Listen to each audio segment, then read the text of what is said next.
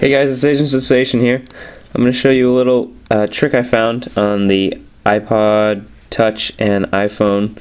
You go to Settings and you go all the way down to General Keyboard, and you go to International Keyboard, and I suggest you just go to like Chinese Traditional or one of the things that doesn't use regular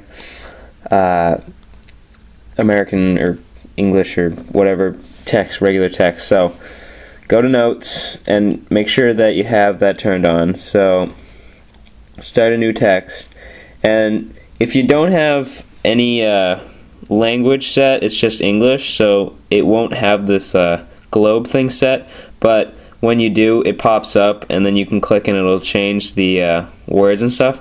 So here you see, I think this is Korean, and so you type something, and there you go, you got something on there. Lean.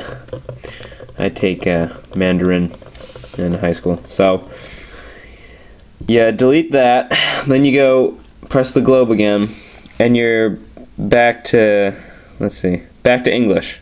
And now you have the kind of sort of thinner, broader text, and there you go, you got your new text that you may or may not like.